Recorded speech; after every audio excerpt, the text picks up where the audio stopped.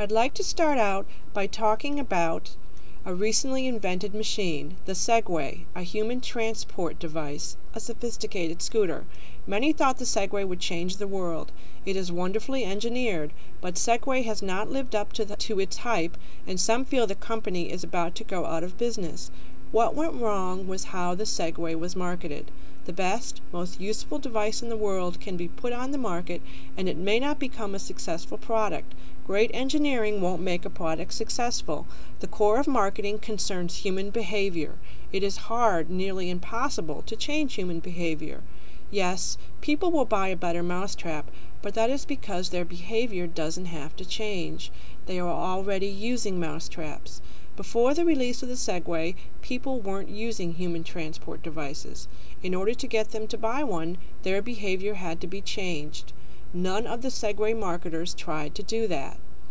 Now let's look at a machine that is not so new, the sewing machine.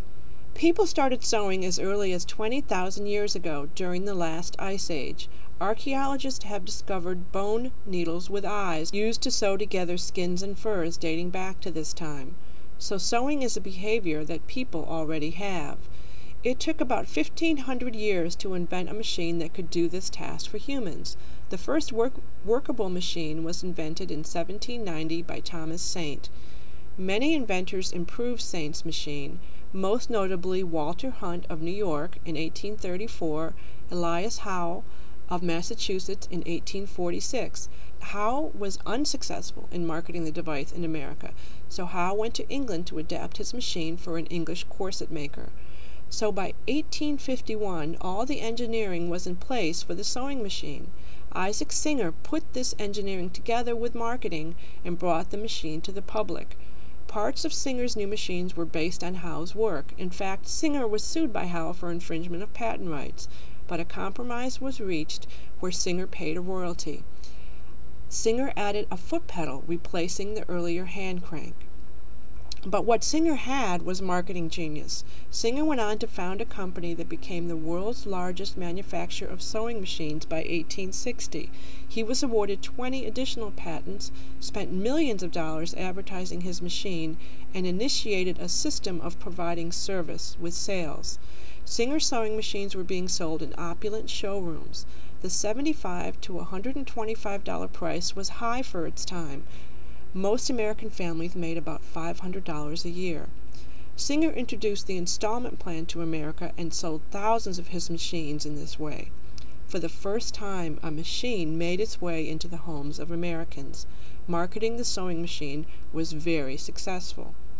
The sewing machine promised a revolution in household labor. Dubbed the Queen of Inventions in 1860, the machine offered women a relief from the countless hours and tedium of hand sewing. With the opening of the West by the late 19th century, many pioneer families made sure there was room on the wagon for the sewing machine. For families who had neither the resources nor the access to ready-made clothing, homemade clothing remained the norm. The first electric machines came out in the 1920s. Electric power was an ergonomic improvement from the early hand cranks or the later foot-pedaled treadle machines. Electric machines could sew faster and women could get more work done. This became a compelling reason for trading the old machines in for an electric one. But sewing machines can last over 100 years. I sew on an electric machine that was manufactured in 1947. Sewing machine manufacturers had to find a way to sell machines to people like me that already have one. An old machine sold just as well as a new one, so it was never obsolete. This lack of obsolescence is the reason that machine manufacturers have added features, stitches, and options over the years. Just like the early sewing machines, marketing is critical to how the engineering evolved. I'll conclude the video with a Singer marketing advertisement from the early days of television. Singer is trying a strategy that may have worked well for the Segway. If you try it, then you're going to want to buy one. And word of mouth is very powerful in advertisements. Perhaps if Segway had tried to get more people on their scooters, they would have had more success as well. Hello, ladies and gentlemen. This is Walter O'Keefe turning the microphone over to the cat. Take it away, Kitty.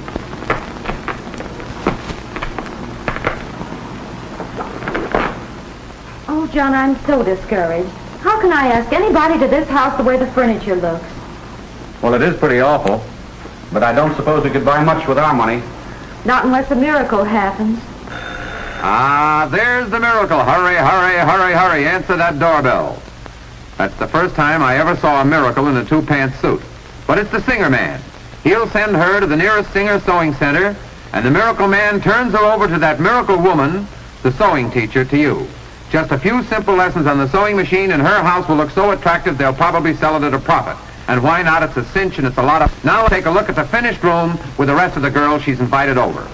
You don't mean to tell me these draperies, curtains, and slipcovers yourself? How did you ever make them so perfectly?